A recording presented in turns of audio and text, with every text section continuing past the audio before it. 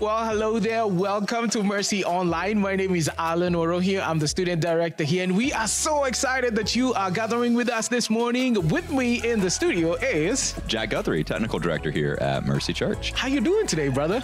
I'm doing pretty good. Yeah. It's kind of a crazy run up to Easter when you work for a church, as I'm sure you know, but it's exciting knowing that we're going to have a bunch of services. We've got Good Friday, the extravaganza. I think I'm getting ahead of myself, but it's tiring and it's exciting. So I'm tired. Easter is the Christian event, or the Christian... I think it's the event for the whole world. For the whole world. Right? Yeah. Yes. I love Easter. You love Easter. I cannot tell. So maybe we should just get into it. So Easter, this weekend, like next weekend. Yes. We got Good Friday. Good Friday service. What time is it? That's 5:30 and 7 o'clock here at Providence Road only, and online at those same times. Fantastic. And then do we have Resurrection Sunday service? So we have Easter Sunday. That's going to be here at 11 outside. So come one, come all, socially distant or bunch up in the front like some people like to do. 11 a.m. I say 11 p.m. 11 a.m. And then at our Mercy Northeast campus is the official public launch of Mercy Northeast. And that's going to be, they got two services, 4 and 5:45. 5:45 and 4 p.m. in the Northeast quadrant. You can see those at mercycharlotte.com/news. And the online service will be at 10:30 a.m. on Easter Sunday. So a lot of things I just threw out there. You can rewind a little bit, or you can go to mercycharlotte.com/Easter. And in between those two things, we got the extravaganza. Which I think you know all about. If you got all the kids, bring them to church, Providence Road. You can have them pick all the eggs. I think the eggs are stuffed with candy. Can I say that? Not in front of the kids. Kids, the eggs are stuffed with goodness. So make sure you bring all your kids. By the way, Easter Friday, Good Friday, going on to Sunday, these are the best times to invite your friend, your neighbor, your one, the person you've been praying for, who's closest to you but far away from God. This is the best time. And we're going to have outside services. So they don't have to be afraid about social distancing and all that. You can have all the space in the lawn. It's going to be exciting. Yeah, so I would even right now, you can get started. You can text a friend right now to join us here. And that just gives you more reason to text them next week to come to Easter. And they'll hear today a little bit of a lead up into what was kind of the trial of Jesus for Good Friday. And by the way, today, Pastor Scott is preaching. Yeah, I'm excited for that. It's going to be on our series, Death and Resurrection, Why Jesus Had to Die. And we are going to be in the trial. Yeah. Jesus is going to be tried. Yeah, that's a tense scene. It's a tense scene. We're going to be in it. So be right here. If you're new with us, we are so glad that you're here. Could you please go to the chat and write your name on there? Let us know where you are fellowshipping with us from, and we would love to get back to you. I'm sure Jessica, who's not here with us today, she's actually behind the cameras today. She is the technical director for the day. Yeah. She would love to send you a gift. We will all sign it, including Jack and Noah, because we love you guys. Yeah, and if you're like some of my friends, they'll send you a photo of me on their fridge. It's kind of a strange thing. Also today, because in this whole Death and Resurrection series, if you've been with us through the series, you know we take communion every Sunday. So you may want to go ahead and hit pause, get your elements together, whether that's grape juice and a cracker or, I don't know, leftover something. I don't know. Can you do communion with like leftover pasta? Bread, I suppose. We're about to get into worship right now. The first song is You Deserve It. Our Lord, our Jesus, our God who came down and died for us deserves all our praise. So whatever you're doing, stop right now. We are going to praise our Lord. Let the neighbors know that you are excited to praise your God. Join us in worship.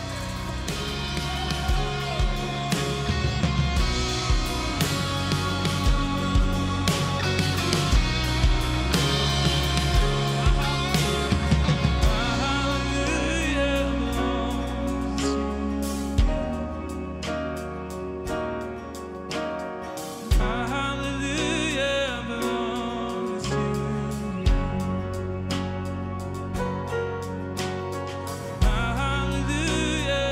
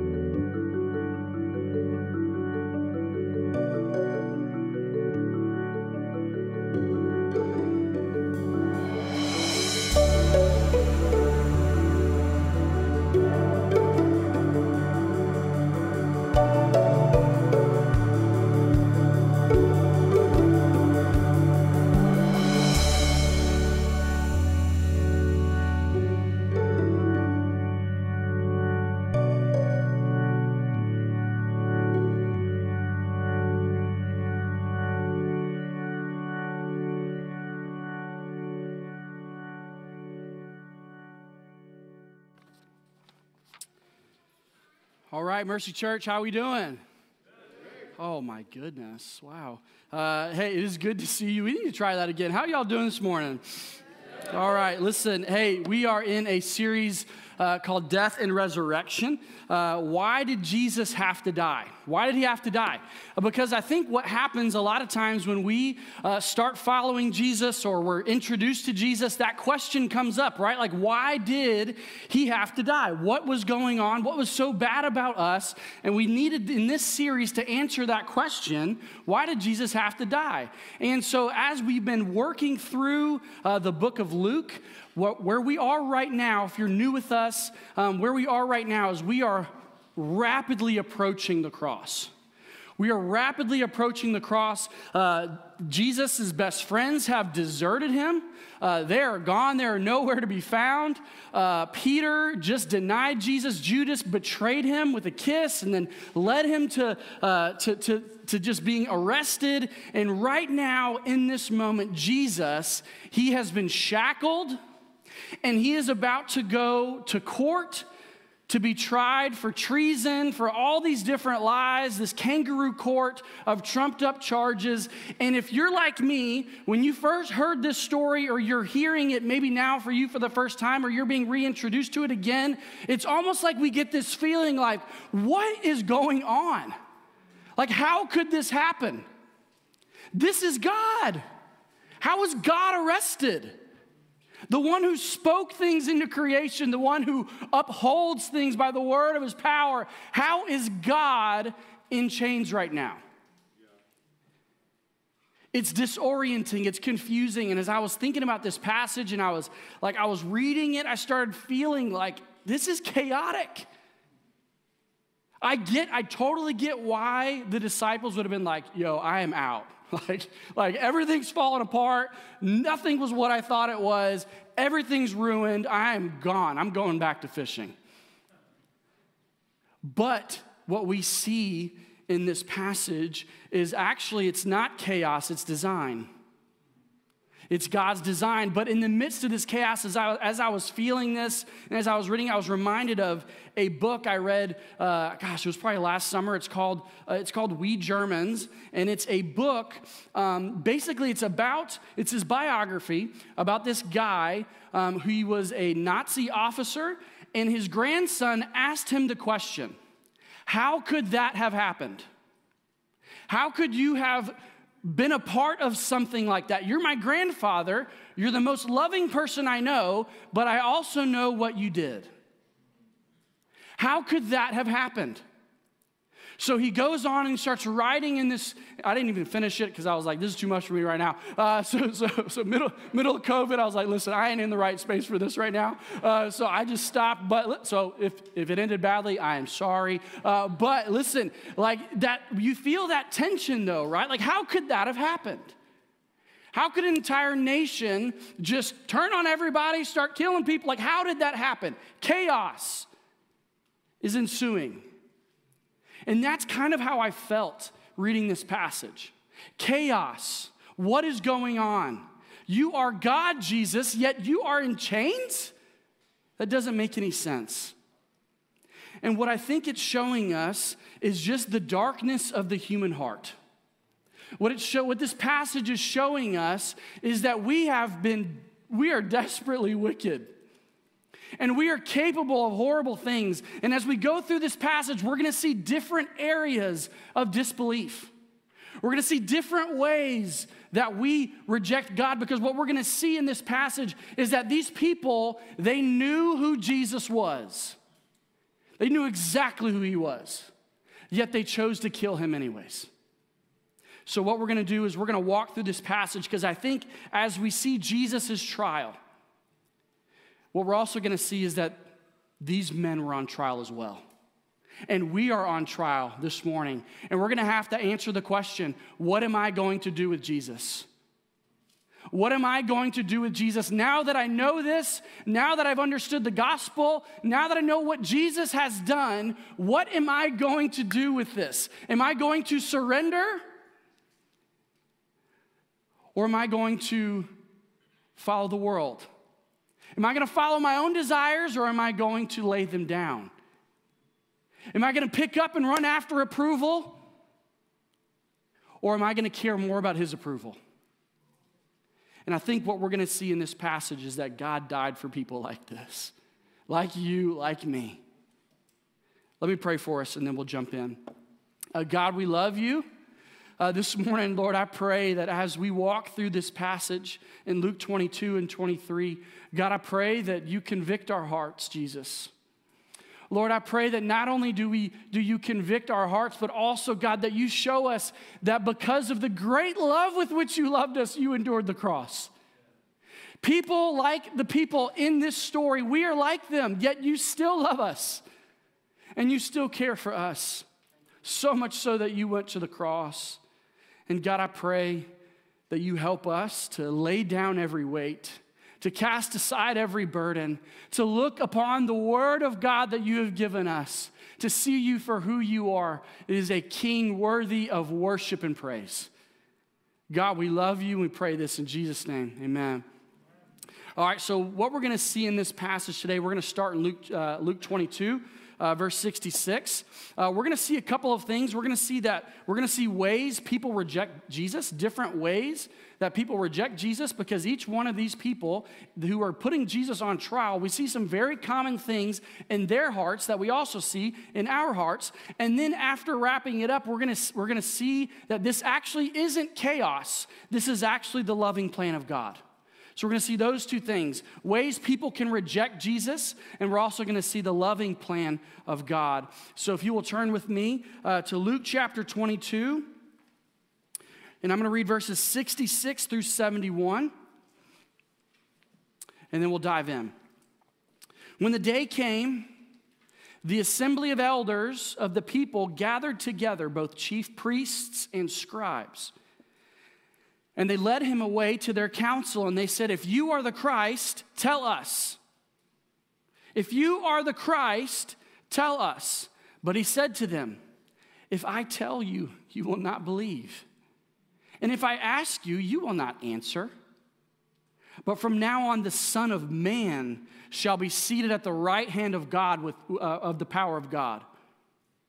And they all said, are you the Son of God then? And he said to them, you say I am. Then they said, well, what further testimony do we need? We've now heard it from his own lips. All right, so right now, again, Jesus, he is in the courtroom. They have brought him in shackles. He's just been, Peter just denied him. They brought him in, and what we see in verse 66, the day came, the assembly of elders of the people gathered together, both chief priests and scribes. So here's who those people are. This is the Sanhedrin. Okay, this is the Sanhedrin. These are the people, basically this is the Supreme Court of Israel, right? These are the same scribes and priests that have been trying to get Jesus imprisoned for the last 3 years, but they haven't been able to do it, right? Jesus somehow outsmarts them or sovereignly, like the crowd surrounds him and all of a sudden he's not even there anymore. Like all these crazy things are happening. They're not able to pin him. But finally, they now think they have him. They've got him. This is the chief priests and the scribes, the Supreme Court, the religious, the elite, the people that walk around thinking that they have it all together and everybody else is just the worst sinners possible. That's who these chief priests and scribes are. And they led him to their council, to the Sanhedrin, and they said, if you are the Christ, tell us. Now, Christ is not Jesus' last name. Right? It's not Jesus' last name, Christ. No, Christ is a title. It means Messiah, the promised one. So when they say, if you are the Christ, tell us, what they're asking him is, hey, are you saying that you're the Messiah, the promised one, the one that we've been waiting for? Is that who you're saying you are? And he said to them, even if I tell you, you will not believe. Even if I told you, you would not believe. Now, curious answer from Jesus, right? Like, even if I told you, you wouldn't believe. Why? Because he knew that their hearts were already hardened to him. Their hearts were already hardened to him. And they knew even if he did reveal himself to them, which they already knew who he was, we'll see more about that in a minute, Jesus knew their hearts. He knew that they wouldn't respond to him anyways. And he said to them, if I tell you, you will not believe. And if I ask you, you will not answer. But from now on, the Son of Man shall be seated at the right hand of the power of God. So he goes and he says, but from now on, the Son of Man. Now, if you were with us, I guess probably a year ago, right? The book of Daniel, we talked about the Son of Man. This is the title of the promised Messiah. So he said, even if I told you, you would not believe, but be assured the Son of Man will sit at the right hand of God. So then they go and he say, okay, are you saying that you're the Son of God then? And he said, you say I am. Now, in the Greek, this is an interesting way. Like, if you look at different English translations, like they translate it a bunch of different ways. Basically, he is saying, yes, I am the Messiah, but really he's kind of saying, you already know that. You say that you already know this is who I am. Now, this is pretty interesting because if you go back and you look throughout, this is why I love the Bible, because the Bible helps you interpret the Bible. You go through and you look at who these chief priests are and who these scribes are, and what you realize is that they already know who Jesus is, and Jesus already knows who they are. Flip over with me really quick to Matthew chapter 2. Let me hear those pages turning. Matthew chapter 2. So here's what happened, okay? So Jesus has been born, and now the wise men have come in this large caravan, and a bunch of people have come, and Herod the Great heard about this large group of people, and they're saying, wait a minute, there's this Messiah that's supposed to come, and then verse 3 of chapter 2, Herod heard this news, and he was troubled, and all of Jerusalem with him. And assembling, who did he assemble? All the chief priests and scribes of the people, and he inquired of them, where was the Christ to be born? And they go on and say, he's to be born in Bethlehem from the tribe of Judah. So Herod, these same people, these are the ones that predicted and knew from Old Testament prophecy where Jesus was to be born. And these are the same chief priests and scribes who told Herod, hey, this is where he's supposed to be born. So they know who Jesus is. They know exactly who he is. Not only that, he fulfilled something like 350 prophecies throughout his life. And these chief priests and scribes were required to have the Old Testament memorized. So in real time, they are seeing the fulfillment of these prophecies, yet what we see is that their religion, what they care about, their works, all these things are blinding them. They know exactly who he is, but he knows who they are. They've been hardened against him from the beginning. Jesus had to flee to Egypt as a political refugee in order to get away because Herod went on and then killed the first 2 years, like every boy from 2 years old under, just to make sure. They know exactly who Jesus is. They already know. And then he said, you say that I am. They know exactly who he is. And then they said, what further testimony do we need? We'd heard it from his own lips. So they know who he is. These people, they're blinded by their religion. They're blinded by their works. They care more about appearances than anything else. And now Jesus is a threat to their kingdom. He is now a threat to their kingdom. Now, before we scoff at these religious people, we are just like them at times. We are just like them. Let me show you a few ways that we are. So how to know if you're rejecting Jesus through religion? That's kind of how I want us to think through that. All right, here's the first one. Like these scribes and Pharisees and the Sanhedrin, you care more about appearances than holiness. You care more about how you look or come across as godly than you actually being godly. Instead of giving yourself to the sanctification process of the Lord and giving yourself to that and casting your eyes on those things, you work to appear godly rather than actually being godly. That's what these people did. Secondly, you're more concerned with the sin of others than your own. You're concerned more about the sin that you see in someone else's life than the sin you see in your own life. I think we all get into that sometimes, right? Because here's one thing that's hard, is that people are hard to love, right? Our family members, our spouses, our kids, our friends, we are hard to love because their sin is ever before us. We are affected by their sin all the time, but our sin affects them all the time too, right? And I think one of the things that we see in the Sanhedrin and in the Pharisees and these chief priests and scribes is we see legalism. Earning your way to God, following all of the rules, fasting and throwing dirt on yourself so I've just been fasting all week, like I'm so godly, and you're not. You should be like me. And, and what's crazy is that what's true with the Pharisees and with these folks and in our lives is legalists almost always have the most hidden sin. Legalists almost always have the most hidden sin because they're so preoccupied with their own sin and making sure that they appear godly that they project a kind of godliness that's not actually true in their own heart. So in order to seem godly, you have to think down on other people. Because if you think down on other people, then you think better about yourself, and you wouldn't have to really think through and dive deep on the reality of the wasteland that you probably actually are. And listen, I am right there with you. Like, I have a tendency to think like, man, I think I am better than that person. Because I get insecure about how God actually views me. Whenever I get insecure about how God views me, and I forget that he is a good, loving Father that loves me, and that my sins have been forgiven because of the cross of Jesus and the power of the resurrection, if I take my eyes off of that, I run to legalism. I run to religion. I run to doing more than the next person. Can you relate? The next one is you think your knowledge of God will save you. You think your knowledge of God will save you. A lot of us, these chief priests and scribes, they had the entire Old Testament memorized. If anyone was supposed to see the Messiah for who he really was, it was these people.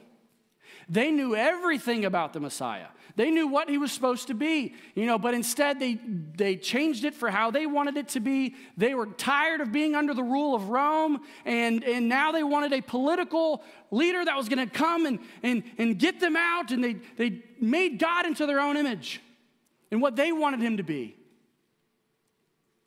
They thought their knowledge of God would save them. They'll be okay. And we can also think that as well. And here's the scary one, I think. This is the scary one, is that you are familiar with God but not surrendered to him. You're around the things of God. You've been around the things of God your whole life. You're familiar with all the things, the verses, the VBS that you went to, all sorts of things, yet if you actually think about it, you're not surrendered.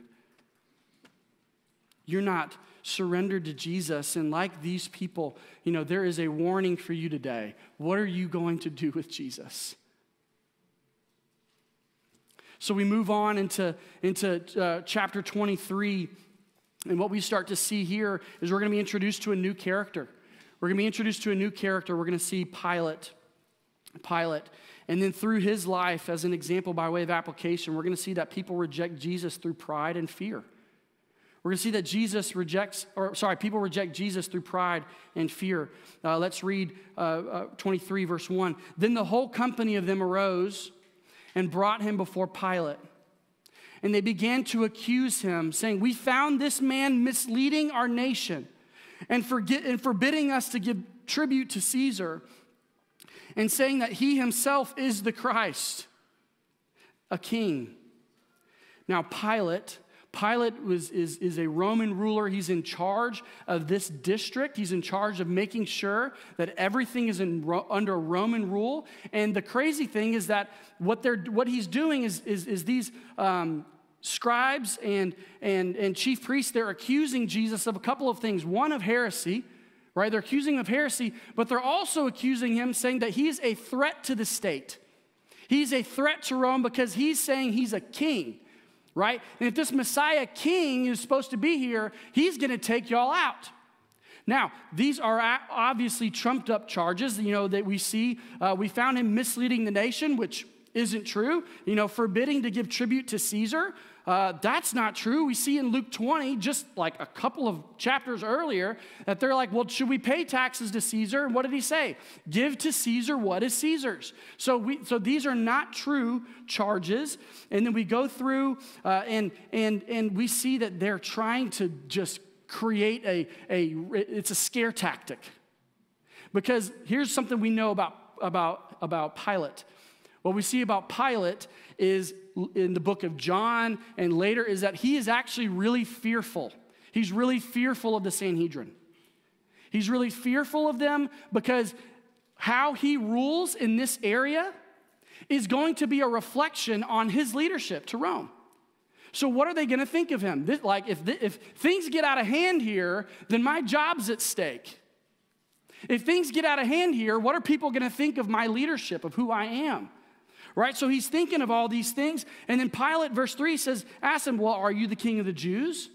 And he answered him, again, you have said so. You already know the answer to this question. You already know. And then Pilate said to the chief priests and crowds, I find no guilt in this man. And he's right. There wasn't anything to really charge him with. He's not really like this revolutionary king that's going to take over Rome. Like he didn't even have any followers. Like no one's around. Like what are you guys talking about? And, he saw no evidence of putting him to death, but they were urgent, verse 5. They were insistent.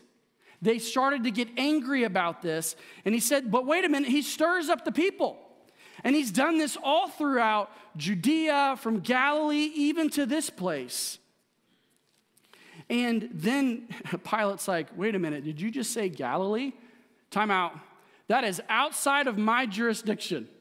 That's outside of my jurisdiction, so I'm going to punt this over to Herod because he needs to deal with this because this is outside of my people. So I'm going to punt this for a moment. Again, you see Herod, he's trying to I don't want to have to deal with any of this. He is fearful. And then you see in the book of John, if you want to read a fuller version of what's going on with Pilate, the book of John is filled, there's a lot more in this story. And what you start to realize is that Pilate, like these chief priests and scribes, he knew exactly who Jesus was. His wife, Pilate's wife, had a dream about Jesus, and she's like, hey, don't have anything to do with this guy. And then he started seeing all the things that were going on and all of the evidence, especially in the book of John. It's supposed to point you to the fact that Jesus is the Christ, and Herod is realizing, shoot, I think he is. I think he is the Christ. But he let his pride, what he cared about himself, his kingdom, his career, all of these things get in the way of his actual surrender. He cared more about that than he did following Jesus. So he punts it. He punts it. And I think we can be like Pilate. We can reject Jesus through pride and fear. So here's how you know you're rejecting Jesus through pride and fear. Number one, you care more about the approval of man than the approval of God. Your mind, instead of constantly thinking and being drawn to the ways that God thinks about you, the way that he has gifted you, the way that he has blessed you in life, what our minds tend to go to is, what are people thinking about me right now? What does my boss think about me right now? How do my coworkers think of my leadership? Do people think I'm a good person? Am I God? And we just go back and forth and we get all anxious and worked up like Pilate because all we do is think about the approval of other people. Secondly, you fear what your association with Jesus or the church will mean for your reputation. Pilate didn't want that reputation. He didn't want that. And then you see, thirdly, you see that you think you're going to lose more than you gain. All of these things are an hyper focus on ourself and self-preservation rather than sacrifice because of who Jesus is. So Pilate punts this responsibility. He's like, you know what? Nope, that's not in my jurisdiction. I'm getting this off of my plate. And he punts it over to Herod. In verse 6, we see when Pilate heard this, he asked whether the man was a Galilean. And when he learned that he belonged to Herod's jurisdiction, he sent him over to Herod, who was himself in Jerusalem at the time, because it was Passover. So he was in Jerusalem at the time. And when Herod saw Jesus, he was very glad. What an odd statement. He was very glad. Well, why was he glad? Because he long desired to see him, because he had heard about him, and he was hoping to see some kind of a sign done by him, as if he's some kind of a court jester, some kind of let me just do some sweet magic, some David Blaine stuff, right? Like that's what he's hoping. He wants to be entertained by God. In verse 9, so he questioned him at some length, but Jesus, this is chilling, but Jesus made no answer. Jesus made no answer. Now, time out for a moment. Did he answer the religious when they asked him who he was? Yes. Did he answer Pilate when he asked him who he was? Yes. He said, you say that I am. You already know, but I'm the Son of Man, right? You already know, but he didn't answer Herod. I think what we're seeing here is that Herod has hardened his heart. Herod has hardened his heart, almost like a Romans 1:18 example, like the wrath of God is revealed from heaven against all ungodliness and the unrighteousness of men, for who by their unrighteousness they suppress the truth. Because what's crazy about this is Herod Antipas, he actually knows who Jesus is too. Because Jesus was close friends with John the Baptist, and then when John the Baptist called out this Herod about some marital stuff that he was doing that wasn't really so cool, well, what did he do? He killed John the Baptist. And this Herod's dad, his dad is the one who killed the firstborn boys, or he killed the boys, the 2-year-old boys and under, in order to try and kill the Messiah. He knows who Jesus is. He knows exactly who he is, and he heard of all these things, and he couldn't wait to be entertained by God. He's playing games. He has hardened his heart. And what's so chilling about this, and my fear, for like Herod for us, is that I do think that there are those of us probably in this room that you've hardened your heart to God. And there might be a moment when God doesn't answer anymore. Like Pharaoh, you see over and over again, let my people go, Moses said, let my people go. And then Pharaoh hardened his heart. He hardened his own heart. And then at the end, God completed what Pharaoh already wanted. It said that God hardened his heart. He completed it. Now, what's so chilling about this is that what happens is that we see that we can be like this. We can harden our own heart here to God. And here's just a few ways. One is this, and this might be you in this room. Like, are you antagonistic to God and his people? Like, when you hear about Jesus, does it make you angry? When someone shares with you, maybe somebody brought you here this morning and you were kicking and screaming, didn't want to come, but you came anyways because you love this person. But anytime they talk to you about it, you're like, gosh, would you just get out of my face with this? I'm done. You might even play games with God. I remember I had a friend in college, he didn't know the Lord, and he knew that I was, that I followed Jesus, and anytime we got in a car together, he'd say, you know what, Scott, I'm not going to wear my seatbelt because I dare God to kill me. And I was like, man, why? like, why? That may not be you, but is your heart bent towards, hating God? And then also you might question God to win arguments and not for the sake of understanding. There is a kind of questioning of God, like, God, help me understand who you are. I want to give my life to you. Like, there's things, I just have these honest questions. I have these honest questions, but there's also dishonest questions where we batter people with questions like we don't really want to believe. We just want to embarrass them because we might know more than they do. And sometimes Christians can be so like, we know, we just know God. And so sometimes we don't sit around thinking about all the ways that God might be real. We just know he is because we have a relationship with him. And you might be saying, well, I've asked you all these questions, but you can't answer my question. So this must not be real. And I just want to beg you, please, please, please. Of all of these, this is the one where I'm like afraid because I don't want God to one day not answer you. Today can be the day of salvation. Please respond to him. And we're going to see more in a moment about how you can do that. But we move on and we see that Pilate is standing there watching as the Sanhedrin and as Herod parrot him around. They wrap him in purple clothes and they make fun of him. They tease him. They're making a mockery of this king. And they're rapidly approaching, and then Herod at the end, or Pilate, called them together, verse 13, called the chief priests and rulers, and he said to them, you brought this man to me, and it's misleading the people. And after examining him before you, I did not find this man guilty of any of the things you've charged him with.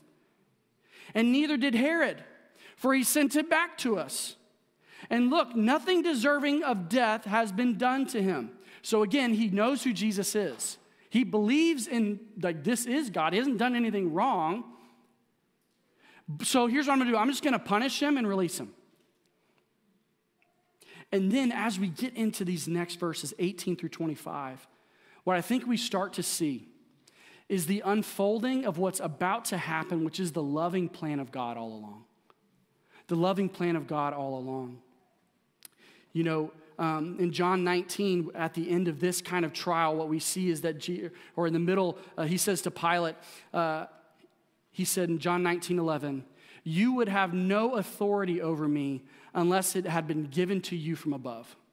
So you might think that because I'm sitting here in shackles that you're in control, but in fact, no. The only reason that's happening is because God has allowed it. God has allowed it. And you start to see that the people started crying out, away with this man, away with Jesus, give us Barabbas. Because what they had around Passover is what they would do, this tradition that got brought up is they would release one person every year, one criminal every year. And then so Pilate's like, since this guy's not really, guilty, let's just release him. But they said, no, give us Barabbas. Give us the insurrectionist. Give us the murderer. And crucify Jesus. Kill him instead. And Pilate addressed them one more, again, desiring to release Jesus, verse 20. But they kept shouting, crucify him, crucify him. And he said, why? What evil has he done? I have found in him no guilt, and I will therefore punish him and release him. But they were urgent, demanding with loud cries that he should be crucified, and their voices prevailed. Their voices prevailed in Pilate's heart. So Pilate decided that their demand should be granted. And he released the man who had been thrown into prison for insurrection and murder, who they asked, and he delivered Jesus over to their will. They delivered Jesus over to their will. Now, what's wild about this passage is that we see right here, we see a sinner being released and the innocent imprisoned. We see the sinner released and the innocent imprisoned. Right? It's almost this picture like we get of Barabbas, where Barabbas is being released, like he didn't do anything, but he's being released, but the innocent one is being thrown in jail. And then Barabbas has the same option that we do. Barabbas has the same option that we do. Now, we don't know if Barabbas, after learning about Jesus' death and in his resurrection, we have no idea whether or not Barabbas gave his life to Jesus or not. We don't know. But what we do know is that we have the same opportunity that Barabbas had. We have the same opportunity. Jesus, the innocent one, went to the cross so that sinners could be released. The innocent one was scourged, flogged, the wrath of God poured out on him because of the great love with which he loved the religious. The people who would reject him because of their pride. And the hard-hearted, he wanted to save them. We have the same option as Barabbas. What will we do with Jesus? What will we do? And as we get here, what we see in this moment with Barabbas, and as we lead into the crucifixion, what we see that this isn't chaos. This is God's design. It's God's design for sinners to go free. It's God's design for Jesus to go to the cross for people like this. It's showing us the kinds of people that crucified Jesus. We are these kinds of people. We are these kinds of people, but we have the same option that Barabbas had.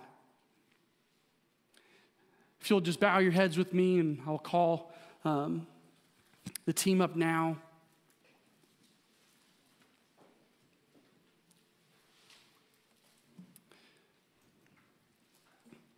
So you might be thinking to yourself, what am I going to do with Jesus? What am I going to do with him? And I just want you to know that this loving plan of God from the very foundation of the world was put into play so that God could give you an opportunity to come to know him.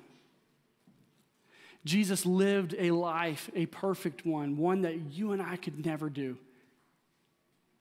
But instead of repentance and faith, often we try to get to God through our religion, to get to God through our works, and we focus more on others than ourselves.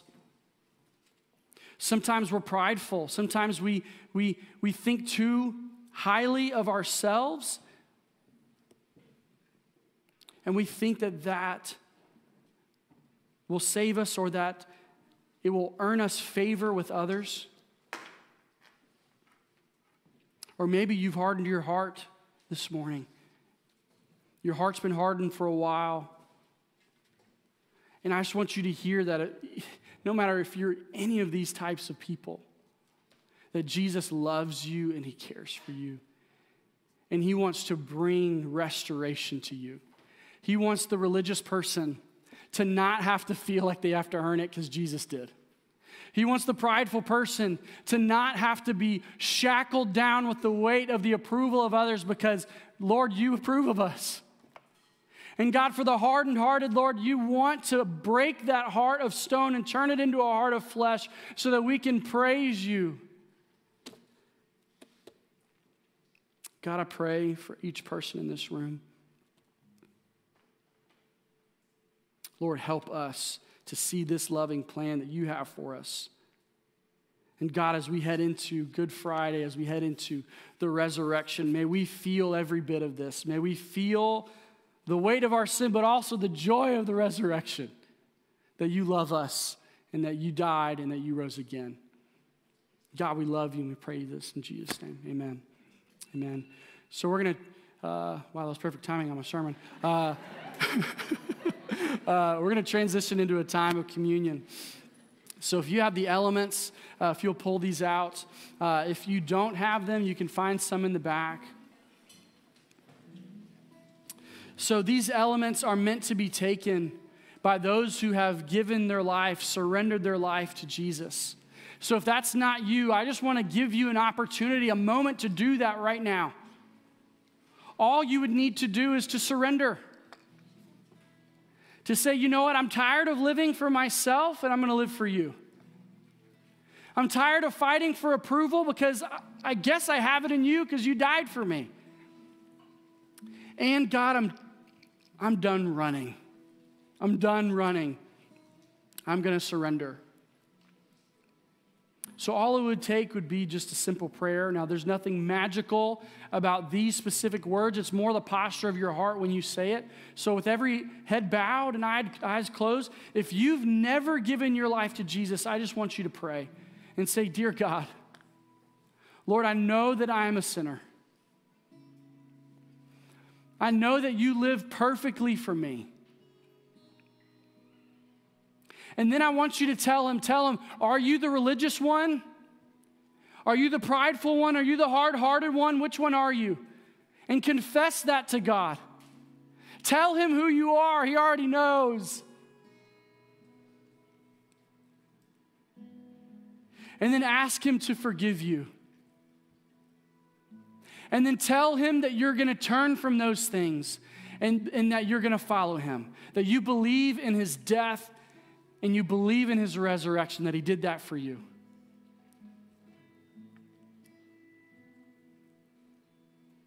And then there's the other person in this room that you've been following Jesus for a long time. And even though, we see this passage and we see that this passage is filled with people that don't know Jesus, well, oftentimes believers, we can fall back into this as well. Are you thinking more highly of yourself than you ought? Are you worried about people's approval?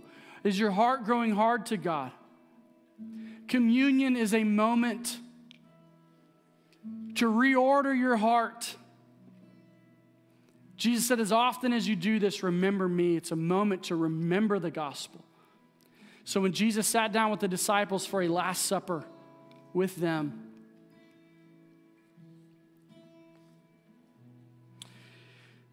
he passed the cup around and he said, he passed the cup around and said, this is my blood, the blood of the new covenant. As often as you do this in remembrance of me. So, church, take and drink and remember Christ's blood shed for you.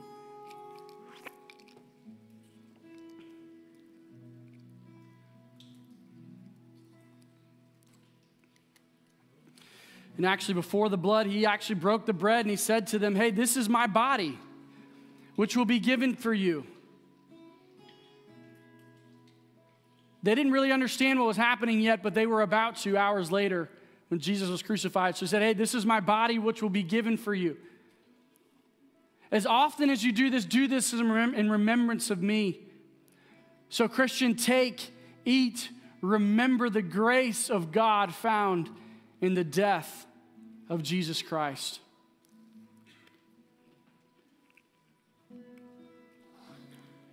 God, we love you.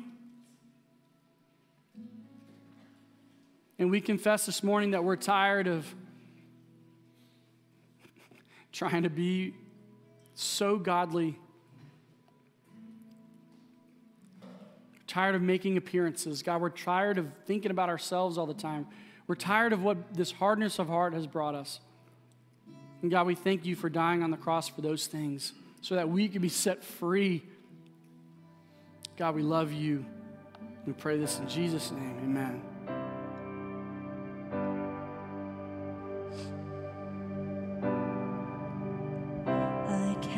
My mind to Calvary, where Jesus bled and died for me. I see his wounds, his hands, his feet, my Savior on that cursed tree. His body bound and drenched in tears, they laid him down in Joseph's tomb, the entrance sealed by heavy stone. Messiah still endured.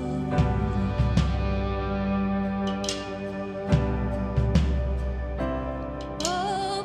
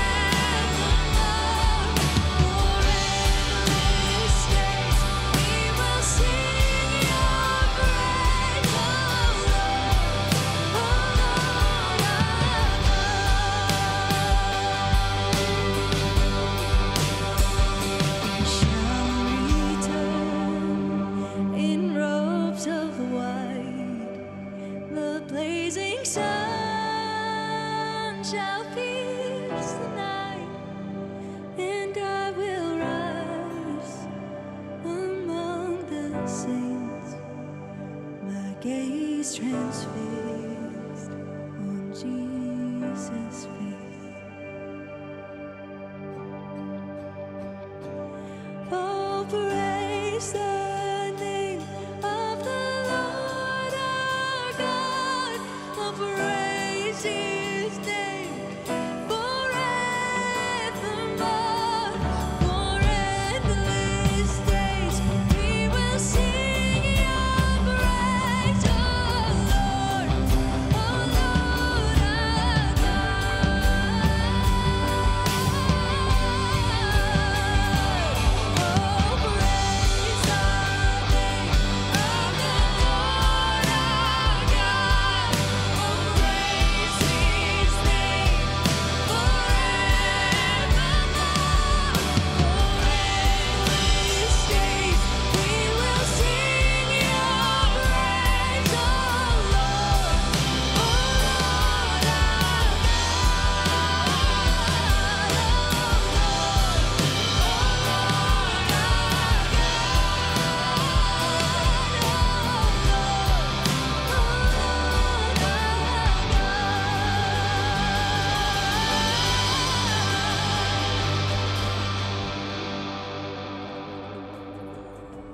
Amen, church. Praise the name of the Lord our God, who we'll be celebrating this week. Yes. This Friday came, died for us, and then rose again and ascended to the throne at the right hand of the Father, who is interceding for us continually at all times. Praise His name. Forever and ever, amen. As in, I'm just like, yes, let's praise His name. And what about that sermon? Pastor Scott brought in the word. The trial, like you said, it's always intense. Yeah. There's so much hope because of what is about to happen next. Yeah.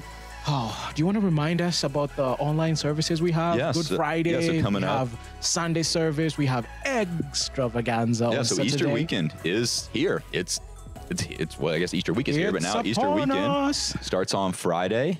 We've got Good Friday services at Providence Road at 5:30 and 7. Also online at Yes. 5:30 and 7. On Saturday morning here again at Providence Road, we got the extravaganza, which is at 10 a.m. That's a family-friendly Easter egg hunt. So if your neighborhood's not doing an Easter egg hunt like mine, it's a great way to invite your neighbor. Say, hey. And even if your neighborhood is doing an egg hunt, it will not do it as we will do it. Just putting the word out. You need to come to this one. Yeah, it's a great way to get connected with other families here and make sure that we're keeping Christ in Easter, I guess. Yes. Christ is at the heart and center of Easter. And then on Sunday, of course, Easter Sunday, Resurrection Sunday, 11 a.m. outdoors here, 4 o'clock and 5:45 at Northeast, which is our official launch, which is exciting. And then online will be at 10:30 a.m. on Easter Sunday. So a lot of options. Again, you can rewind, but really just go to mercycharlotte.com/Easter and you'll get all the news. One thing, if you are planning to come to Mercy Northeast, those are indoor services. So please, please, please, RSVP. I think that might rhyme.